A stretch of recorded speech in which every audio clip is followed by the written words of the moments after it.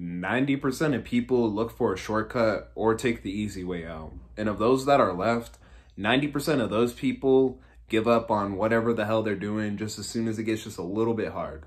It's only that last 1%, that goes on to be truly successful in whatever they are attempting to do. Now, if you want to get the true value out of this video, full screen it, don't look at the comments, don't check on anything else, watch to the end of the video. I guarantee literally 80% of people won't even do that. They're going to go ahead and continue living a life of mediocrity and all that shit. If you truly want to get the value out of this video, give it your full attention, all right?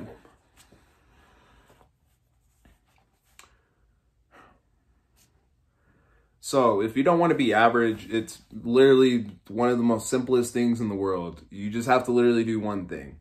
Less than average, they look for corners to cut, you know, a quick, easy hack. They typically lack like self-accountability, you know, they're just looking for an easy way to get shit done. You could think of it as like that one guy who's overweight and he's thinking, what's the fastest exercise I could do to lose 50 pounds in the next 2 months? It's like, bro, your ass, you're thinking the wrong way. That's why you have a less than average body, you know. If you would be thinking about putting in the hard work, probably wouldn't be in that situation.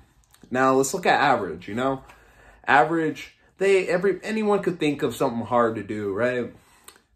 Average will be the people who will think of something that's hard, maybe even try it. But after they try it, and as soon as it gets just like a little bit hard, they're gonna quit. You know, same example with somebody going to the gym.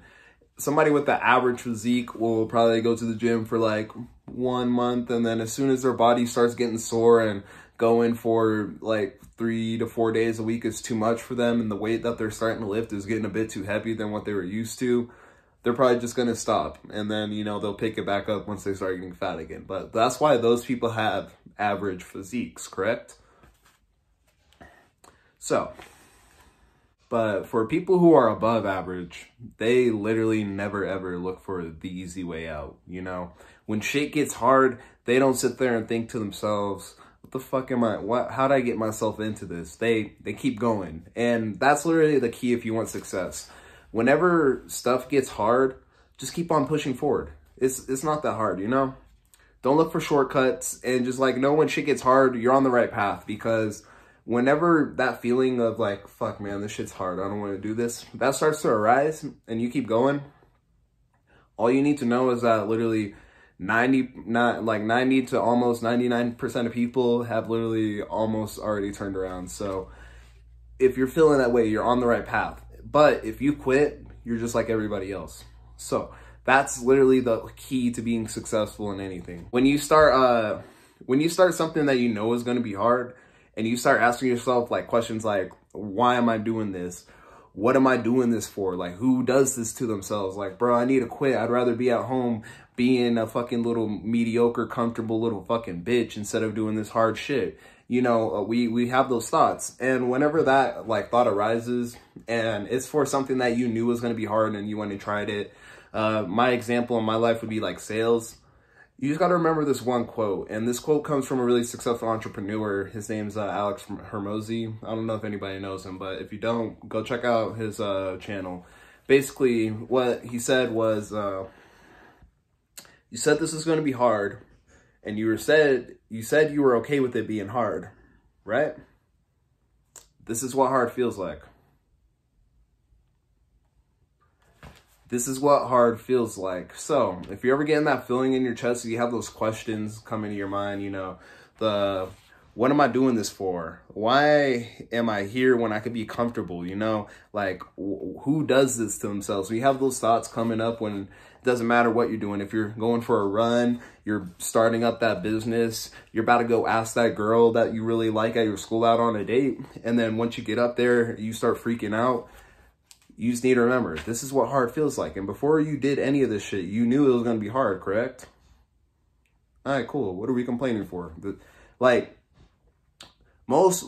most people quit as soon as shit gets hard. Most YouTubers quit as soon as a couple videos don't get no views. That's why most people don't make it for fucking YouTube. Most people don't get in shape because they get a little bit sore in their muscles and then they don't want to go again the next week. And then next week turns into the next week and then the fucking next month. Like, if you just keep going when shit gets hard, you are doing better than most people. Whenever literally anybody gets just a slight teeny bit fucking uncomfortable, they just fucking quit. And they're okay with that, you know? You could do whatever you want personally. Honestly, I don't really give a fuck, you know?